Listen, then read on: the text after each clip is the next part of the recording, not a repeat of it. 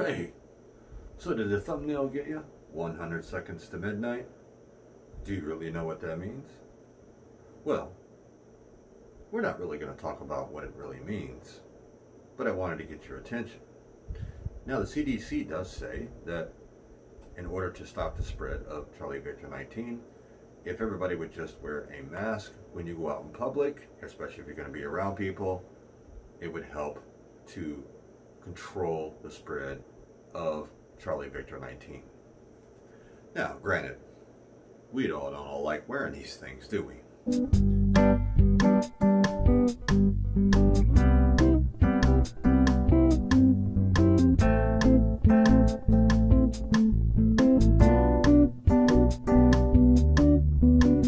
But there are a few things that we probably all do still have in common, and that we all can really relate to. You know, it all falls back to, we're all in the same boat together. We all have to do what to control this virus. Now, we've all been cooped up. Maybe some of everybody weren't considered, say, quote, essential employees, so you lost your jobs, your business closed. We all can relate to that. Now, I've been very fortunate that in my job, I've been able to keep working. Sometimes you wonder if it's safe, but you still have bills to pay and put food on the table, correct? Now, if you are a prepper, or if you're starting to prep, you may have food that's put up for in case of emergency situation, which this would really qualify for. But there's a lot more that's going on in this country right now that still we can all relate to. And we're not talking politics or anything else. Let's talk about some of the major things that are really happening that have impacted millions of people. We've had hurricanes. This season has been just incredible. I mean, we've had more hurricanes than you shake a stick at. We're already into the Greek names. We've had 10 landfalling hurricanes in the United States this year, which is a record. You look out west, they've had numerous fires, air quality that is unbelievable. Fires that have burned over 4 million acres already, and that are still burning as we speak right now. You may know somebody that lives out that way. I have family that lives out that way, and they have been put in harm's way. Thank God they haven't been asked to evacuate yet, but the fires are getting closer. We have also had flooding this year from the hurricanes. It's not just doesn't affect the coast. There's a whole bigger picture to this when this all takes place. And then when the storms move inland into the central parts of the country, they get all the flooding rains, which is mostly usually mountain ranges. So all the rain falls up in the mountains, and all that water has to run downhill, right? So there was one thing that we all can relate to here. We need to be prepared. And now is a perfect time for you to be prepared. Yes, we're starting to wind down the hurricane season, but we still have to the end of November. So we still have a ways to go here. And like I said, it only takes one storm. And if you've never been through a hurricane before, it's not really a fun thing to do. And depending on the size of the storm, you may not want to ride it out. And depends on where you live and how your house is built. Fires are a whole nother thing. They move so quickly and everything else, and if the wind just switches directions, you may think you were safe, and all of a sudden now you're not. Whereas in a hurricane, you get a notice. But it all boils back to being prepared. Now, depending on where you live in this great country or world that we live in, we all have our different things that we have to deal with that come up, that Mother Nature throws at us. But if you're prepared for you and your family, and you have the food, the supplies that you need in a given situation, you would be so much better off. And it doesn't take a lot of money to do it. Now let's talk about an important topic. We all know it is an election year. Now we're not going to get into the whole politics thing and everything else, but it's a pretty nasty one. The country's pretty divided, really divided. You know, people are treating people like they shouldn't be treated. We're all Americans. But the moral of this story is, no matter which way this goes come November 3rd, you might want to make sure that you're prepared, just on the chance that the shit does hit the fan. Now, a lot of people out there believe that that's going to happen. Do I know the answer to that question? No, I do not. But I do know the answer to a question. Why do you need to be prepared? You need to be prepared just on the chance that if something does happen and things go south really quick, you may not be in that situation like when the virus first hit. When Charlie Victor 19 first hit, they started locking everything down. Everybody saw how all the grocery stores emptied out. They're also talking that possibly could come back around.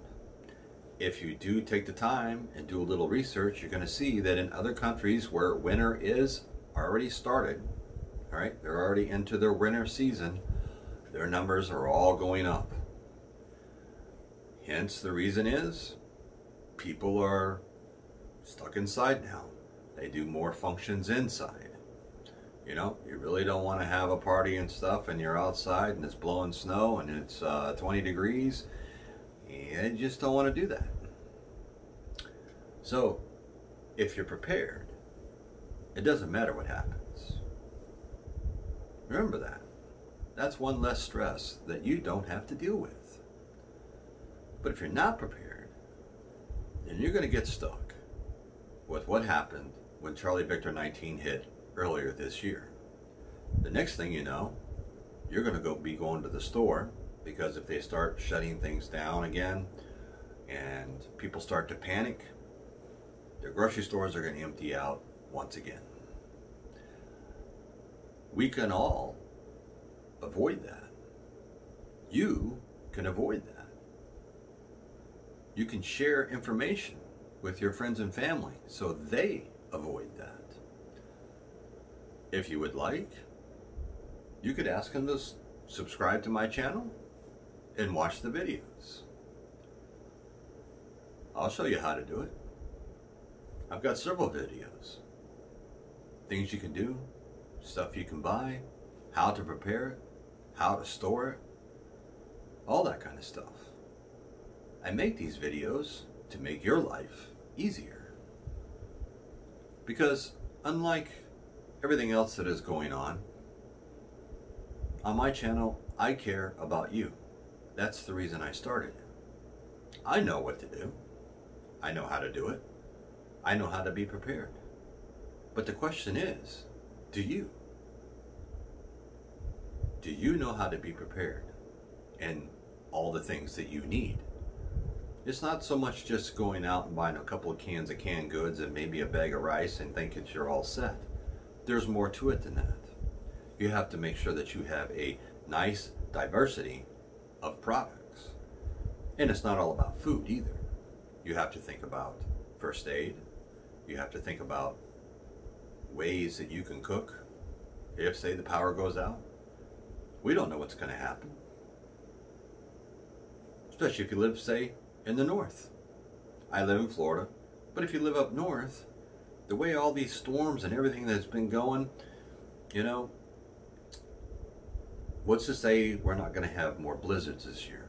Now, the Farmer's Almanac has said that, you know, it's going to be more snow and cold and all this kind of stuff, but, you know, I mean, you can read into that what you want, all right?